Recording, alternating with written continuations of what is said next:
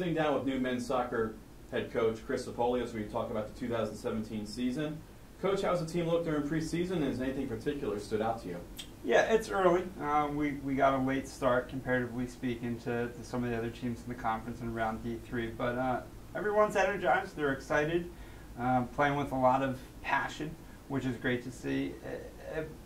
What has stood out, it seems like it's a really good bunch of kids that want to learn, that want to get better, that want to improve in a bunch of areas. So how's the adjustment been taking over as head coach?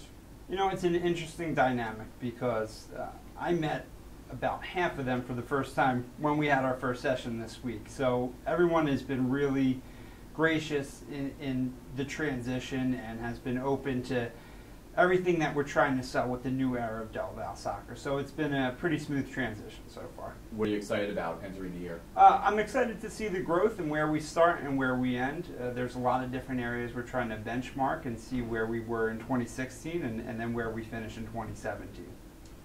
Discuss the schedule and how you think it will challenge the team. Yeah, our conference is obviously highly competitive. Eastern's picked to win it again. Misericordia, Kings of Sales at the top, Manhattanville. It's a very strong conference. I'm excited to start the conference play, and then the teams we're playing out of conference or guys I'm familiar with from the CSAC. So they're teams I think we match up with pretty well.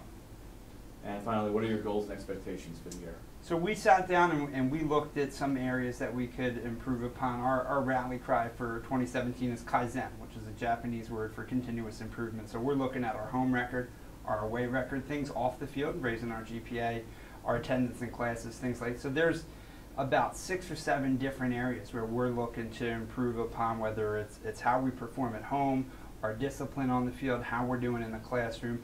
About 6 or 7 different areas where we're trying to improve.